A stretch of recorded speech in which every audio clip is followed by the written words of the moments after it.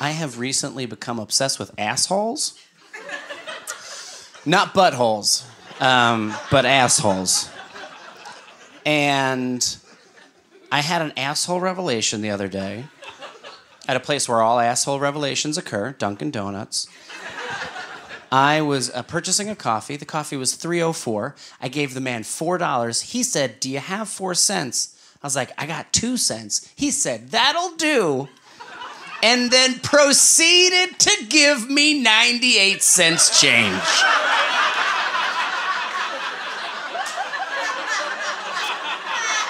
And I was like, "You are a magical asshole." Like, this is a beautiful, beautiful moment for all of us. Because it actually took me out of my everyday routine and allowed me to see that all of life is a joke.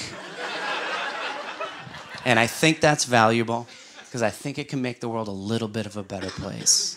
So guys, here's 3 fun things you can do tonight to make the world a better place. 1, next time you fart, just yell, "Nothing but net." It's confusing and fun to say. 2, next time you go into a cafe to read a book, right before you open your book, just look up and yell, "Y'all ready for this?" And quietly open your book and just start reading. Number 3, you won't see the effects of this, but you'll know you did an awesome thing. Go to Facebook, find a stranger. Go like a year back in their photos and just like one photo.